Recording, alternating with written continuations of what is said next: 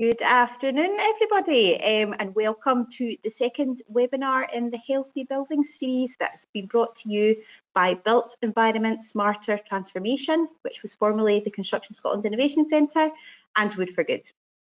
For those of you on the webinar today who don't know me, my name's Jennifer Smart. I'm Head of Sustainability Programmes at Best. And I'm delighted to be hosting this session today. We have three fabulous speakers for you. We have Andy Hain, David Storing and Beverly Quinn, who are going to take you through a series of projects where the use of timber and biophilic design was a significant consideration when looking at the health and well-being of building users. But before we get into the nitty-gritty, I've just got a quick bit of housekeeping for you. This is being recorded, so it will be available to everybody on the webinar in the coming days. We want to be as interactive as possible, so there's a couple of polls that we'll show, so we really hope that you participate in those. And questions, we'll do them in a panel session at the end, so there's a little box at the side, so if you can type any questions in there, I will pick them up and we'll ask them of our panellists at the end of the presentation section. So hopefully that's okay with everybody. So we're going to go straight into a poll before our first speaker. Danielle, if I get you to put that up for us. There we go. So if everybody can participate. So what do you think, or do you think about health and well-being in relation to buildings? Is that something that you consider? Yes, all the time, sometimes, rarely, or not at all. It's almost instantaneous, this. So as you vote, the results will appear on the screen. Oh, there we go. Look, oh, very good. Everybody very health and safe, very health and well-being conscious when it comes to the environment that they are working and living in. So that is fantastic to see. So enough of me. This is not why you're here on the webinar. So I'll move on to our first presentation of today. So I would like to introduce Andy Hain, who is the director of Hain Tillett Steel. Andy is a structural engineer with over 25 years industry experience. Andy has championed modern methods of construction throughout his career, promoted the use of engineered timber since 2000, and worked alongside some of the UK's leading architects on the delivery of complex and highly sustainable timber buildings. Andy leads Hain Tillett Steel's Timber Focus Group, which undertakes research and technical investigations into low-carbon timber construction. He also contributes to leading industry events and authors thought leadership articles for the Structural Timber Association, New London Architecture and the G&T Mass Timber Office Forum. So Andy, I can see you're now sharing your screen, so I will go on mute and over to you. Thank you. Thanks for the intro, Jen. Hopefully everybody can hear me. Afternoon, everyone. So initially when I was asked to speak today, I was worried about how much I could contribute as a structural engineer. Our fundamental task is to make buildings stand up. And I used to use the anatomical analogy that we design the bones of a building, and many engineers design the organs and the circulatory systems, and architects add the flesh to hide all the ugly stuff and make things look nice. I spent the first half of my 28 years in practice designing structure to be hidden away by better looking materials. So more recently, however, designers and end users have completely flipped the brief, and I can barely remember the last time I designed an office where a suspended ceiling was going to cover up the structure. Quite the reverse, and in refurbishment projects, the first move is now to remove the ceiling and the plaster from the slabs and the walls, expose the structure and the mechanical and electrical services in all their engineering glory. And I often wonder what changed and why, as humans or perhaps society, we often now prefer to live and work in spaces that are almost brutally honest, surrounded by the bumps and scratches and splits of the natural materials. Is it fashion or fad, born out of warehouses in New York and Shoreditch, or something that might switch back again one day? Or is it something more tactile or subliminal and intrinsic, more in sync with our evolutionary development, or allowing us to operate in all ways more comfortably and in tune with our natural biological flow?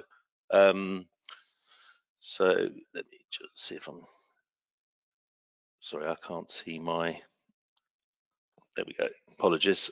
So yeah, I had a look on the Wood for Good website and what health and well-being means, and I think in this context we're talking about how our built environment can contribute positively to our physical and mental condition.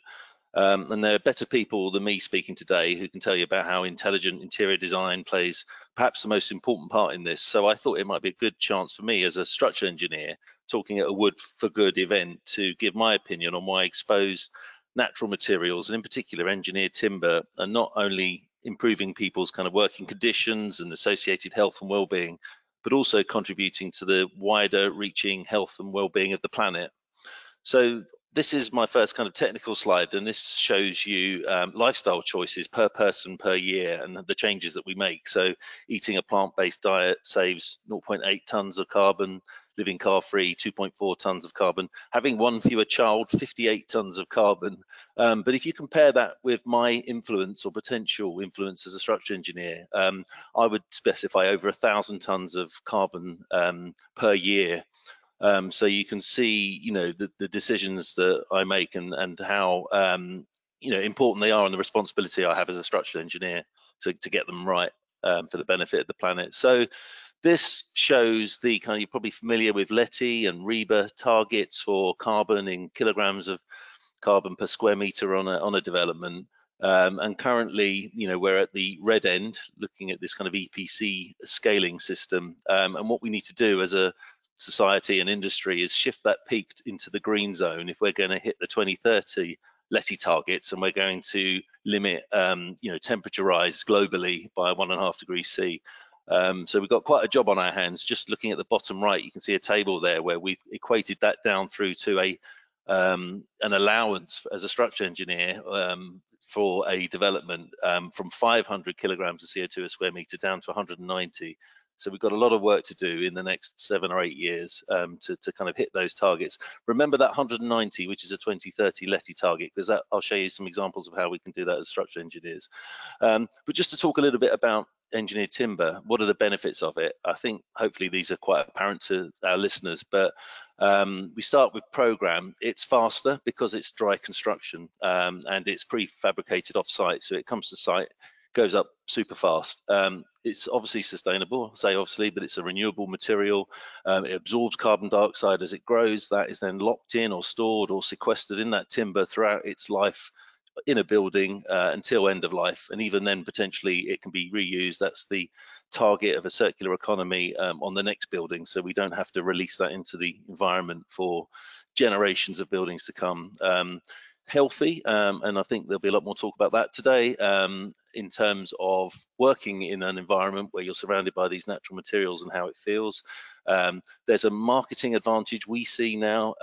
Tenants are asking developers are asking consultants to deliver timber buildings because they sell quicker. Maybe they sell for more value, maybe less so at the moment, but I see that as a future trend. We're doing a lot of developments where we have part refurb, part extend in timber, and it's the timber floors that get let first because of their attractiveness and their alignment with tenants' ESGs, etc. And also it's lightweight. So if you are again doing this kind of double combo of refurb and extend in engineered timber, having lightweight extension solutions allows you to potentially add extra floors without additional strengthening. So a massive benefit.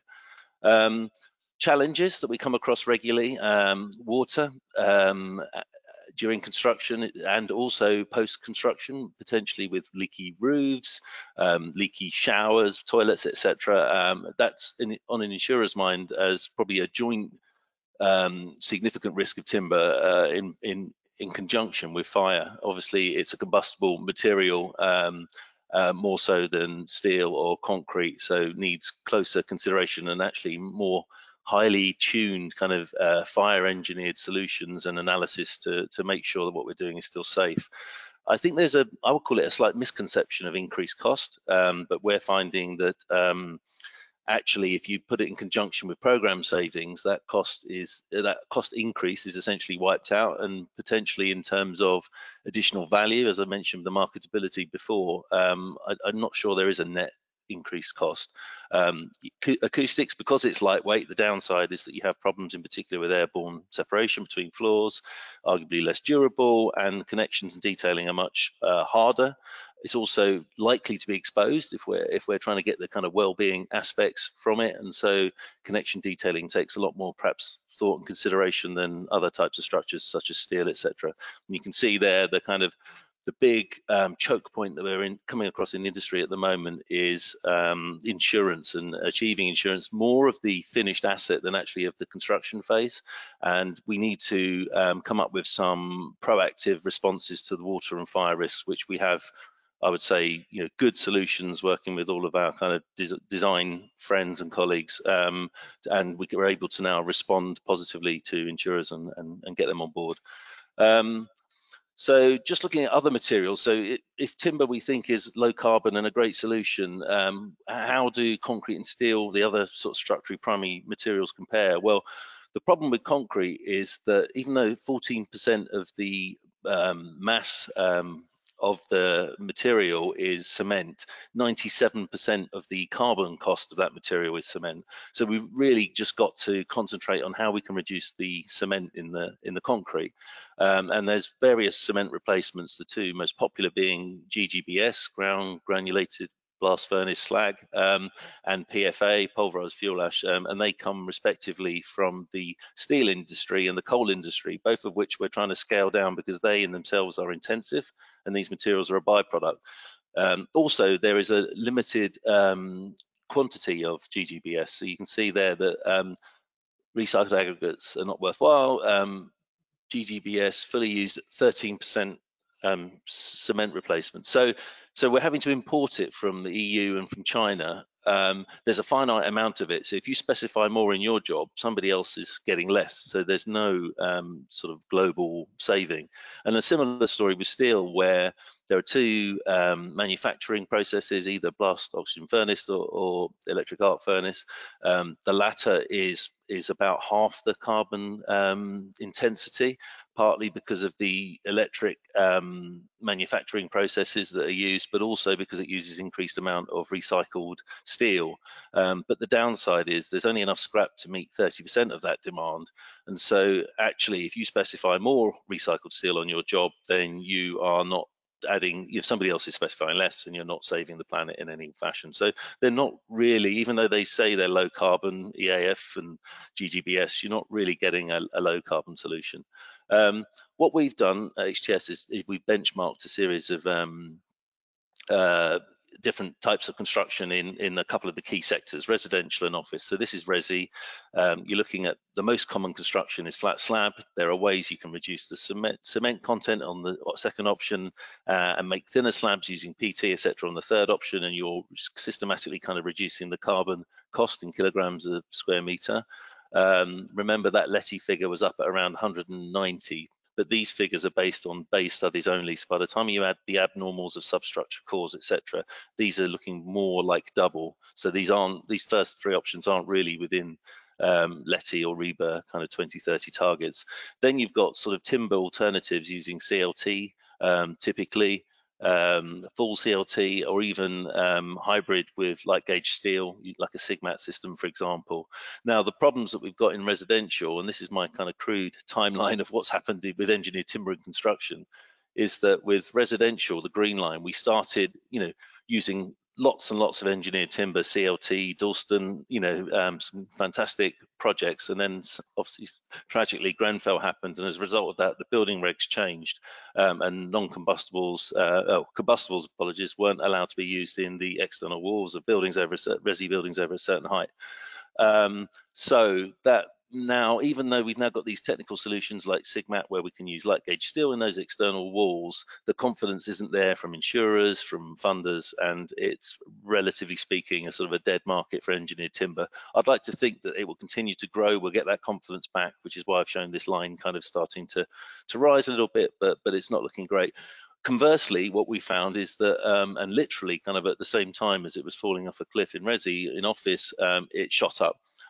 Whether that's driven by increased emphasis on embodied carbon in the industry, or whether it's from tenants demanding of their developer kind of landlords that they have buildings that represent their ESGs and their environmental kind of targets. But nonetheless, we're finding most jobs now we start with timber on the table.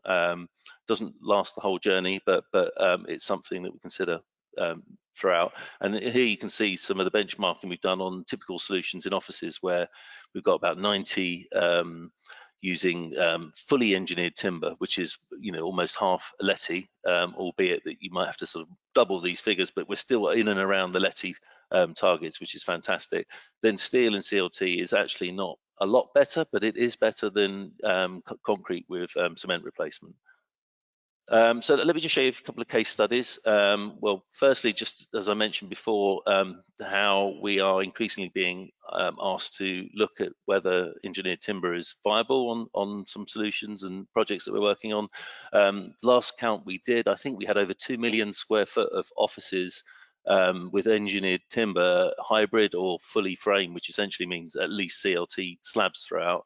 2 million square foot on the drawing board. So you can see some large projects here, 15 stories with Landsec in Southwark, steel frame with CLT slabs. We've got a couple of completed jobs on centre and right, which are East India Dock, the Republic development, existing buildings previously owned by Tower Hamlets that we've extended and infilled and beautified using engineered timber. And I think you'd agree with some of those images. They're just fantastic looking, and we'd probably all like to work in places like that. Then we've got lots on the drawing board, working with Argent Related at Brent Cross Town, where their brief is to have timber or timber hybrid development to create a sort of a truly kind of pioneering,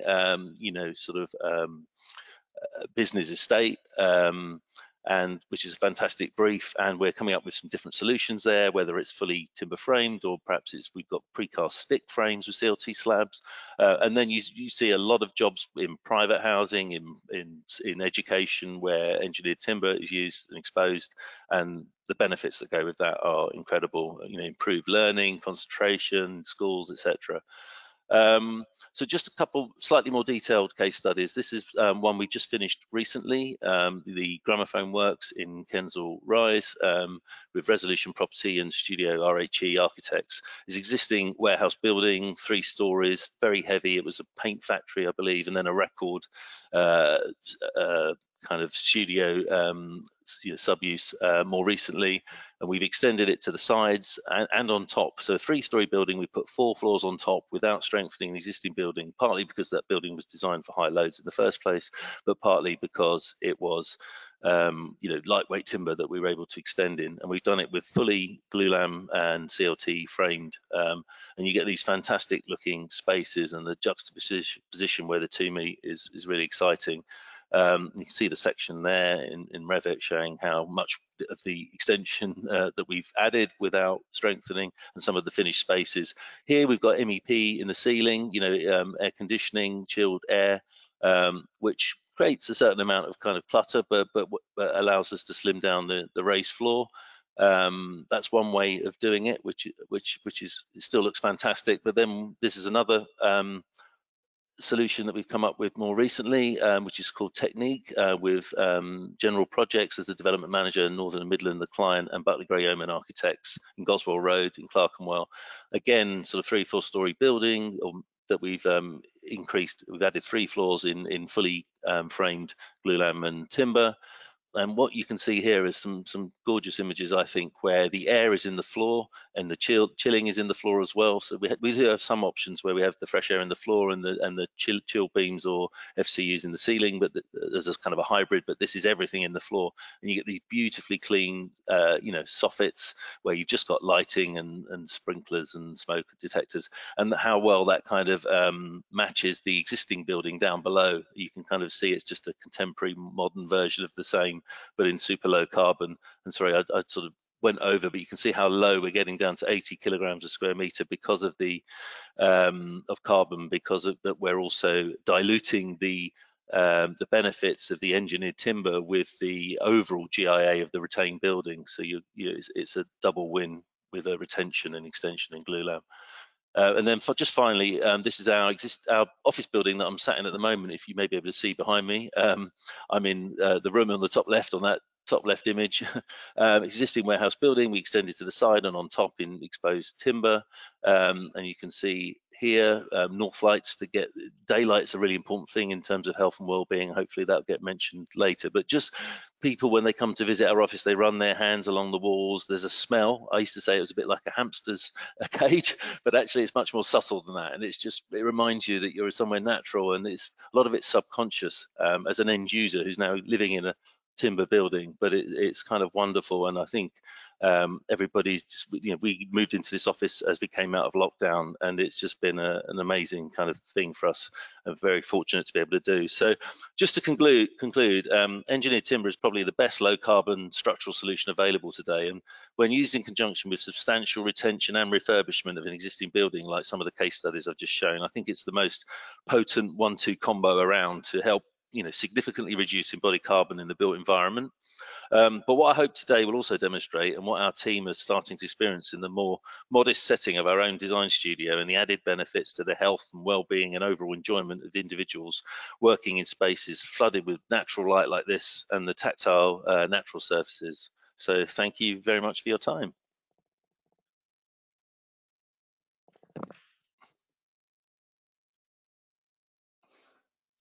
Thank you very much, Andy. That was an excellent presentation, very informative.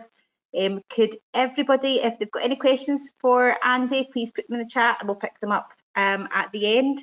So I will now introduce our next speaker. We have David Storing, who is a director of Morrison Company. David joined Morrison Company in 2008 and has since led the design and delivery of a diverse set of projects with a specific focus on complex mixed-use developments. He has extensive experience working on large-scale retrofit and listed buildings. In addition to this project focus, David leads Morrison Company's sustainability agenda, working to develop a robust vision and roadmap to make sure that projects deliver the highest achievable sustainability targets. David also co-runs the BSc Design and Technology course at the Bartlett School of Architecture, with a focus on emerging technologies and sustainability. I can see you're now sharing your screen, David, so I will now hand it over to you. Thank you. Great. Can you hear me? All good. Yeah, great. Okay, yeah, good afternoon. Yeah, my name is David Storing, Director at Morrison Company, and also leading the sustainability agenda. So I've got today 4 case studies, projects that I'll run through, talking about various different aspects of well-being. I'll just start with a quick introduction. Just get this to work. Right. David, if it's not moving forward, just take your mouse to the left-hand side of your screen, down the bottom of your screen, and it should give you arrows to move it forward or down. Oh yeah, that's kind of not. Okay, there we go. Hopefully there's a, might have to do that, it's a bit annoying, apologies. So yeah, just a bit about us, Morrison Company. So we're architects, we've been around for around 17 years now. We've around 80 strong, both in London and a satellite office in Denmark. Just to say, we're working across all sectors: housing, workplace and community. And that's us outside our old office in Underwood Street. We're now moving to a new office. And just in terms of how we work, every single project we see is a kind of a unique challenge. We work a lot through model making. You'll see lots of timber models there, and you'll see lots of our sort of model making as I go through the kind of 4 different projects. And then, as I said, working across all sectors: workplace, community and housing. And that goes from small individual private houses through to kind of larger commercial workspaces. And I've got a mixture of those to run through. In terms of our sustainability agenda, kind of for a resilient future, we are looking closely at LETI and also the RIBA 2030 challenge. These are all the various different aspects of that. And we've been looking to how we measure those, set targets within each project. And kind of one of our big focuses has been on embodied carbon, which has been talked about previously, and also well-being sitting as part of that, but perhaps a slightly more sort of elusive one in terms of how you actually really measure it within a project. I think I'll talk about various different aspects of that when we go into the projects.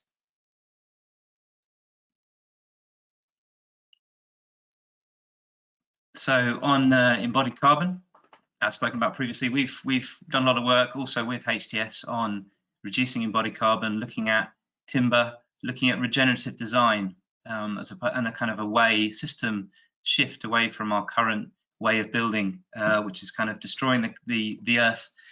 So kind of this quote here about regenerative design and the idea of embedding all human activities into the complex web of the planet Earth and its life support systems. And I think, as I said, we've been doing a lot of work on embodied carbon, looking to reduce that. And but I think it's interesting how when we look at well-being, how this idea of regenerative being part of the Earth system and understanding that, and how timber is, perhaps the most evident version of building material that we have that enables us to understand and be part of this cycle in its imperfections and sort of an inherent understanding that we all have for timber from its growth through to building through to its kind of end of life, and how that plays out through biophilic and what that means in a building. And as I said, 4 different case studies that I'll run through. Ashton Swimming Pool, an office building, Castle and Fitzroy, where we're working with HTS, Wilderness Restaurant, and a private house, Seagull House. So each of these a different challenge from a brief, all of them very much using timber for various different aspects, through from structural, but also I think I'll touch on the kind of what this kind of the well-being aspects of them are. So Ashton Swimming Pool. This was a swimming pool for a special education needs state-run academy in Buckinghamshire, and the brief for that was to create a very safe environment for learning swimming for, as I say, children with special education needs. So it was this large timber structure hovering a metre above columns that give a view out onto the greenbelt beyond. I'll talk a bit more about that. But the qualities of that timber in terms of this kind of relationship, both with this view beyond to the greenbelt, this softening environment that the hall created, but also a really key component of the design at an early stage was to deal with the acoustics that come with a kind of a utilitarian pool, and the idea of using the ribbing from the timber to start to break up the sound in the space, and again make it sort of a comfortable environment for the students. So that's showing the structure. So it's made up of a series of roof panels and wall panels, all just 2 types, one roof panel, one wall panel, and they're mirrored. And these are the largest panels that you can get on the back of a lorry. It's made up of CLT beams and then clad in a cross lam to become a stress skin form. And these are models that we produced in-house, exploring those geometries. Sorry, I'm struggling with the controls. And another view there where you're looking underneath and through the hall. There you're seeing it in construction, and a view looking back at the existing school. So this kind of pitch of the roof reference back to the school and linking it into its history. There you see a roof panel. So this kind of, as I say, this panel of glulam beams with a cross lam skin over, and that panel there is the largest panel that you can fit onto the back of the lorry, being bolted together. And then a view internally there, you start to see this kind of voluminous roof above you, almost a kind of sculptural form that hovers over you. And as I say, this kind of 1 meter band that gives you a view out as you're in the pool, but actually provides a privacy for the students as they kind of assemble around and use the pool. And there you look back and you see the view in relationship to the greenbelt, kind of very calming space, and very much suiting the students in that learning environment. And then you look back at the building, again clad in timber, so you see that raw structural form, clad in a Plato sustainably sourced timber, and referencing back to a sort of vernacular of a barn sitting within the landscape. Then on to the next project. So this project here is an office, large office, 300,000 square foot near Old Street. This is working with HTS on this project. This sits within a kind of heritage of Victorian warehouse buildings. So externally it sits as a kind of robust concrete masonry frame, but internally and picking up previously we've looked to use a CLT slab within a steel frame and the kind of articulated beams there, castellated beams picking up the CLT frame, and then a kind of special moment in the building where to the atrium there's to the heart of the building a void runs through where we've got this suspended timber deck balcony which enables planting light, a breakout from the kind of main office space to kind of shift the kind of normal version of a kind of atrium where it becomes a really inhabited atrium, both with people and with planting. So kind of some other views here. You see these suspended steel beams holding this timber frame. Again, this is about utilizing the timber, the kind of link back with the biophilia, which we're bringing into the building, softening of acoustics also. Again, using the baffles that you get from the downstand beams, and a sort of a different type of opportunity for breaking out of the kind of sealed box that you get within the rest of the office into a kind of a different space for working, learning, interaction, sharing of ideas. And there, a view looking down into the kind of town hall space at the bottom, which is a series of timber steps. And then up around the atrium on this wraparound deck, using for meetings and sort of opportunity to say a way to break away from the computer. And then on to Siegel House. So this is a private house. This is an extension to Walter Siegel's house in Highgate. And Walter Siegel was a pioneer of self-build timber. So this building sits within a landscape. It talks to the Walter Siegel method, which is very much about, again, this kind of intrinsic understanding of timber and your ability to build with it. So it's using smaller timbers, kind of much more human scale within its context. So this is the Walter Siegel method, and he developed a really simple system of using standard sections of timber in a method that can be assembled by the owners. So it's kind of barn raising. Again, sort of a very sort of a relationship with timber that these builders would have, this kind of, as I say, these kind of smaller sections. So in terms of its facade, we used a standard 2x2 inch timber to create a screen that varies from being transparent, opening up to a kind of a more solid, and then other areas kind of tighter grain for ventilation. And there you see on the right hand side the existing building and a series of cascading blocks that go down into the landscape, a series of bedrooms, living spaces, each of them kind of nestling, jostling into the landscape with this kind of rhythm of this very smaller timber, this very kind of handed size. And then at night, the various different boxes can be illuminated, and you start to see there where the different types of screen is either an open window or almost a privacy screen, so that an overlay of timber would be overlaid onto your views out into the landscape. And then inside the model there, each of the blocks has a rotating timber joist. And again, this idea of the movement of each of the timber elements within that. And there again, you're looking down in the model towards the landscape. And then finally back to that render where you see the existing building on the right-hand side and the series of 3 or 6 jostling timber boxes coming down into the landscape. And then finally, Wilderness Restaurant. So this is a pavilion within a landscape. It's part of what was Pegasus's Life later living scheme, so within a much wider estate.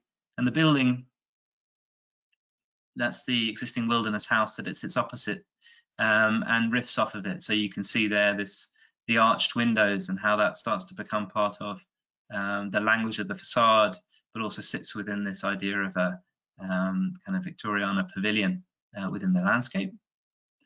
And this is our early model making, replicating this arch within a CLT frame, and then within those, sitting on timber columns, a vaulted timber arch. So you start to see with this model how the various different elements are coming together, and we would test this in our office, and this was built in our workshop. And then how these different series of arches replicate themselves onto the facade, forming larger openings with vented screens either side, and then a glazed panel, and then shroud in this metal repeated arch on the outside. Another larger model where you're looking up, so kind of worm's eye view where you're looking up at the arches within the CLT frame. And there you see on site the CLT panels with the arches, with the grain, and the kind of careful attention to the junctions and the details between those. And there the finished building where you see all the elements coming together from the solid timber columns, an element holding the bottom of the arch, the CLT arch there, and then a plywood, birch plywood infill to create the more complex geometry of the vaulted arch. And then onto the facade and to the bar, you see what is a standard oak profile used to dress those different elements with the view, and then framing the view out onto the landscape. And this building actually became a real assemblage of different species of woods to become almost a kind of a piece of almost a jewelry box in terms of consideration for how each of these elements join, and what effectively in terms of all the different species becomes a kind of a relationship back out onto the woods and the trees beyond. And there you see another view, framing the view with these vented panels, so that the timber panels either side can open up to allow venting into the space. So utilization of timber in this space, a reference to the history of the building opposite, a softening to this environment within the context of later living, acoustics again dealt with within this project, and about creating a very special place to go to within this estate. And that's my final slide. Thank you. Thank you very much, David. I'll just put my face back on the screen so you can see me. Ah, there we are. Fantastic series of case studies there, really showing well the use of timber in design and creating absolutely amazing spaces to be in. So we're moving on now to our final speaker. We have Beverly Quinn here from the Department of Education. To introduce Beverly, in advance of joining the Department of Education in July 2021, Beverly led in thermal comfort, indoor air quality, daylighting and in-use energy and carbon at a leading environmental consultancy covering a range of public and private sector buildings. So since joining the Department for Education, her key role has been focused on driving the Gen Zero research forward, which I believe we're going to hear more about in her presentation. So with no further ado, I will hand you over to Beverly. Hi, thanks for that. Can you hear me okay? Yep, Beverly, just before you start, if you just go up to the display settings at the top again and just into this, yep. And that's you. Perfect, thank you. Right, perfect idea, thanks. Thank you very much for inviting me along to speak today. I thought I knew that the other speakers would, I suppose, cover the kind of timber elements. So I thought I would give a bit of an overview on what we are doing kind of client side at the DFE to create healthy buildings. So I'll just kind of move on. So I sit within the design team, and we're looking at people and places because they matter, and looking to provide guidance and support on good education environments. And how we do that is looking at setting the standards, support on delivery on the live projects, engage with stakeholders, and essentially collect evidence and measure outcomes so that we can actually implement change. So to do so, we are split into 5 units. So we've got the design and research unit, and that's where the Gen Zero research project was kind of born from. We then have the energy, environment and construction unit, which crosses over a lot with the DRU unit. There's a lot of focus on energy performance outcomes, the energy pods project, which is low carbon modular plant rooms, which has kind of come from Gen Zero as well. That's where that's been developed. We then have the assurance unit. So that's where we've previously implemented the standards. This is so that design advisors from our team can assist on the live projects to make sure that that's all going as smoothly as possible, and so that we can gather data for the next update. We also have the safety unit, which is fairly recently developed, which will also feed into the next output specification. And this standards team is really bringing everything together, all of the findings, all of the lessons learned, and how we can implement that. So our next update will be 2025. So just a quick touch upon a couple of things. So as much as there isn't just one thing that we focus on to promote health and well-being for the learners and the teachers, there's lots of bits. And since our output specification in 2017 and between the release of our latest, which was November 2021, just last year, so much has happened. We've had the Gen Zero research, which we've moved forward. We have embedded the net zero carbon in operation. We've been doing a lot of post-occupancy evaluation and building performance evaluation. We have the St Mary's biophilic school pilot running, lots of other pilots and pathfinders, again, to kind of feed into the next update. I won't go on too much about that at the moment, but it all kind of comes back to the focus of better spaces and greener places, which we focus on within the team. So we have 3 main focus areas. So resilient schools and colleges is one, and some of you might recognize this image on the screen. It is from the Gen Zero research, and really, at the moment, as the current school stock stands, the primary schools are they're maybe not quite at the level of this image, but they have this great focus on the outdoors, and they have a lot of outdoor learning areas, which is great, but we aren't quite there with secondary schools. But I'll talk a little bit more about Gen Zero in a moment. Smart construction is the second focus. Again, this is another image from our Gen Zero research project. This was, I suppose, the first prototype that was developed, and we are looking to take that forward with additional kind of fully working prototypes, and that ties in with the energy pods as well, which are currently under development. And being an intelligent client, so essentially it would obviously be really difficult to deliver any of this. So the design team that I sit within, it's formed of typically ex-construction industry professionals, which brings everything together. So I'm just going to, all of these images from the past 3 slides, they've all been from Gen Zero, so I'm just going to do a quick focus there. So what is Gen Zero? So it's a major research project, and really the focus was to look at a new platform for buildings, an active choice of timber.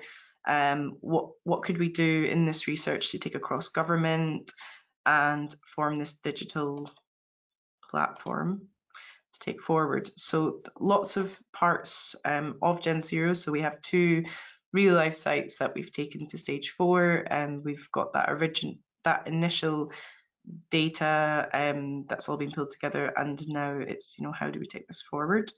So in terms of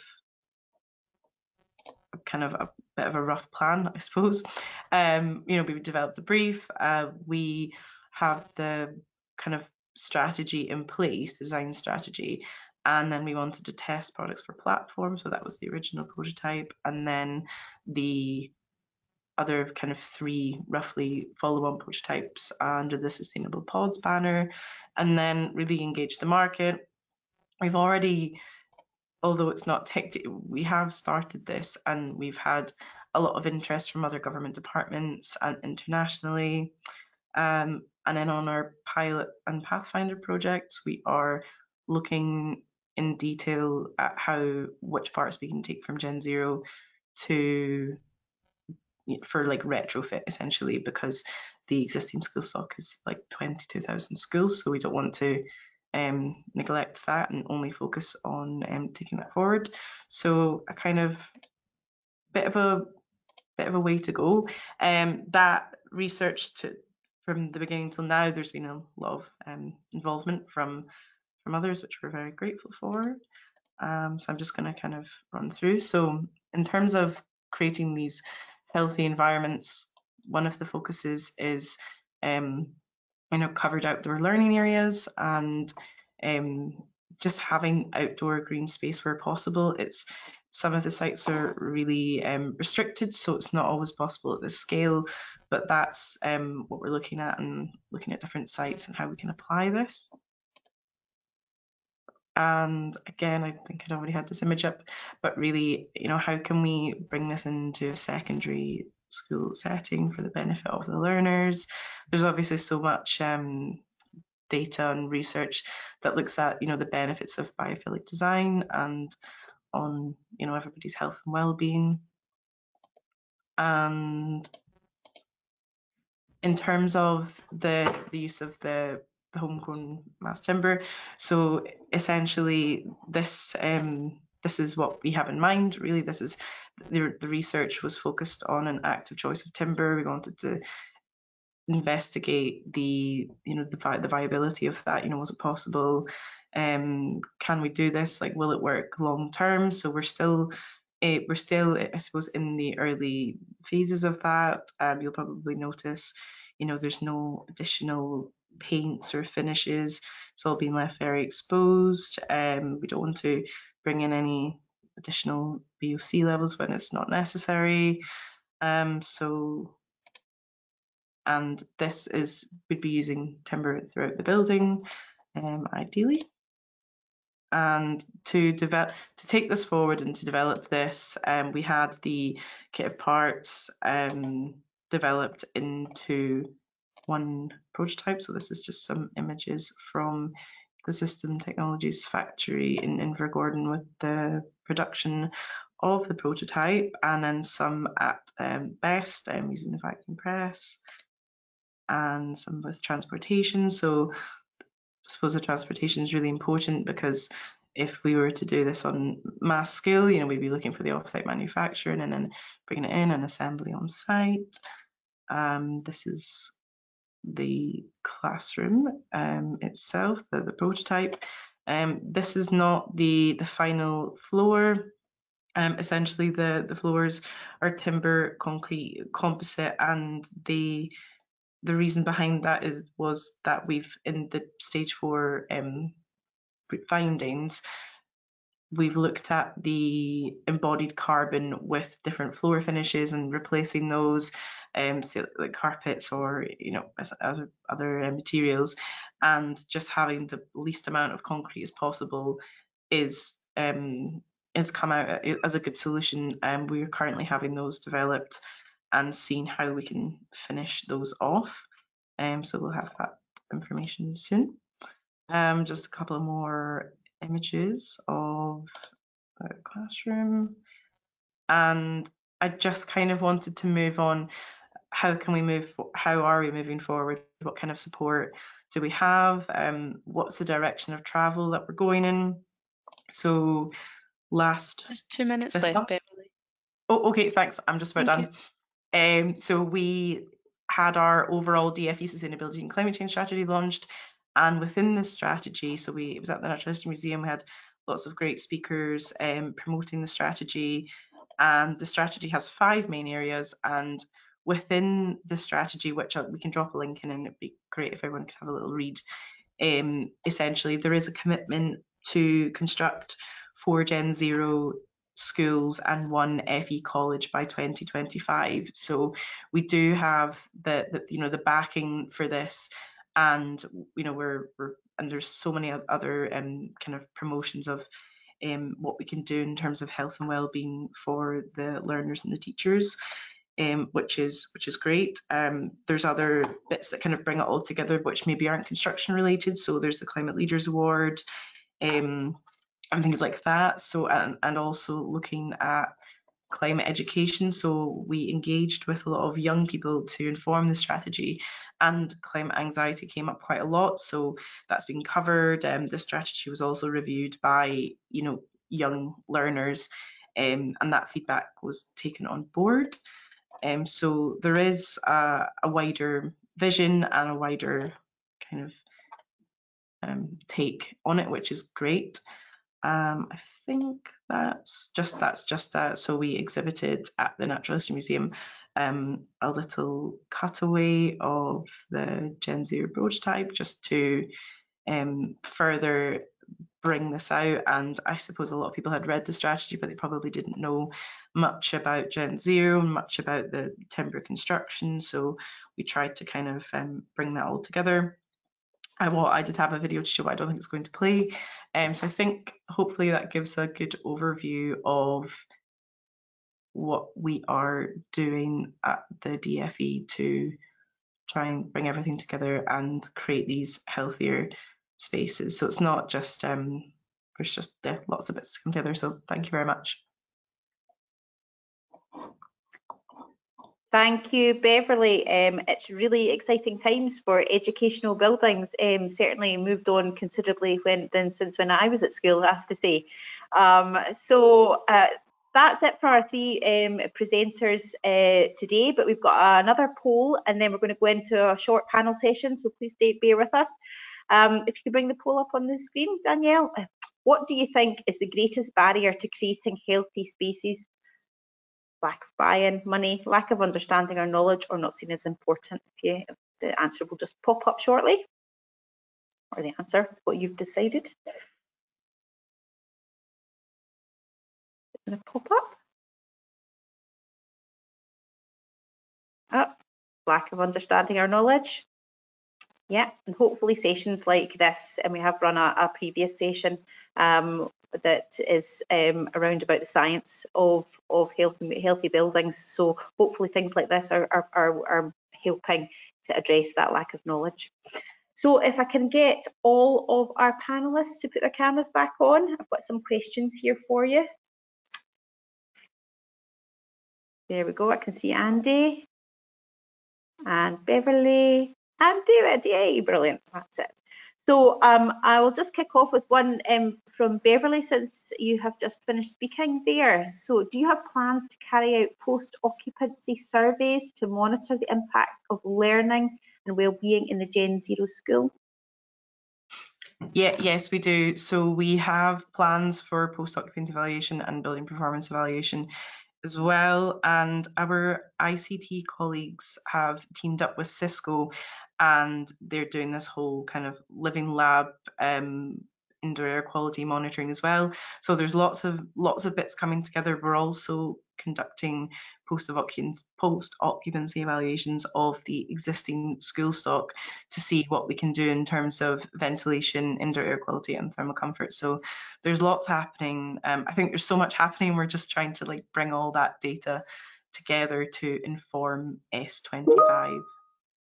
Brilliant, thanks, Beverly. Another question here for Andy. What things were the most important to the Hain Tillett Steel team when redesigning, creating your new office space post-COVID? Did the experience of staff members' well-being play a key role? Yeah, definitely. I mean, it's interesting actually. We've given lots of tours in the last few months since we moved in, and originally I feel like engineered timber was becoming increasingly kind of common thing, and we were seeing it as potential showcase for our clients and architectural friends and etc. But actually the real benefit I think is in talent retention nowadays, and keeping staff and attracting the best staff, and that's probably a bigger benefit than what we thought maybe originally, which was a great showcase for maybe to win more work. So yeah, whether it was initially kind of part of the brief, I'm not sure, but it's certainly become the main driver going forwards. Okay, that's great. One here for David. Do you think there is a link between designing healthier buildings for occupants and more sustainable buildings? Yeah, I mean, the examples that we showed today, they'll all show a massive reduction over their counterparts made out of concrete or steel. So on a kind of an embodied carbon front, as Andy said, it's an easy win for sure. And I suppose in a way, a lot of our reasons for pushing the timber was for the embodied side, and I think there's the advantages on the well-being come along with them, don't they? Yeah, I think it goes hand in hand, doesn't it? Yeah. Definitely. No, perfect. Another one for Beverly. What design trends do you think you'll be adopting in future classrooms? Sorry, did you say design trends? Yes. What's coming next, do you think? Well, I suppose what we are trying to get to come next is the Gen Zero classroom, with all the exposed timber that I'd brought up on the screen. I mean, at the moment in our current specification, we took as much as we could from Gen Zero at that point in time. So we've got like the net zero carbon in operation, but we just didn't, I suppose, have any gathered data on using timber in the kit of parts and taking that forward that we could, there's loads out there, but we didn't have anything that we could. So I think that's the next step really, and whether that makes it in by 2030 or if it takes a little bit longer. I think that's the vision really. Yes, well, it's no small feat. How many buildings or how many educational establishments did you say were in the? Yeah, so it's the existing school stock is 22,000, and then we have the commitment of 50 new builds a year. Right, okay, so quite considerable then. Yeah, absolutely. One last question for Andy. When did you start to see the step change from clients towards building with sort of health and well-being built in? What do you think was the driver? Did it go hand in hand with the whole conversation about climate change, or do you feel was it something else? Yeah, it's a good question. I think it's probably a bit of both. I think not only in terms of climate change and increasing awareness and the responsibility and the desire to sort of do better, but also just I don't know, increasingly we've been taking ceilings out of existing buildings and showing structures off. Like I say, there's almost a sort of what was a sort of a trend, the Soho House kind of look where everything's a little bit rustic and stripped back and honest and more textural. So it's almost like I wouldn't call it a fashion, because I honestly think it's here to stay, but a sort of a change in the way we, maybe Davey could sort of comment further on that.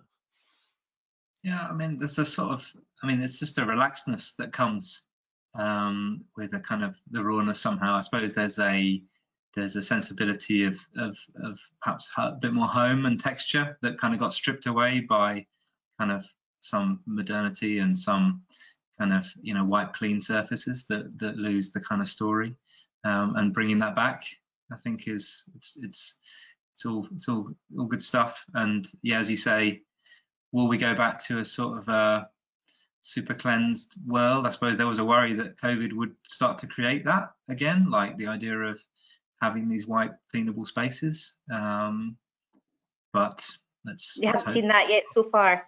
No. Good. Perfect. Well, thank you very much all for your time today. Just before we disappear off screen, we've got another quick poll for everybody. If it comes up on the screen, let's see. There we go. So hopefully this is going to be an answer that is going to be yes, but after today's webinar, do you think you'll be more aware of how a building enhances health and well-being?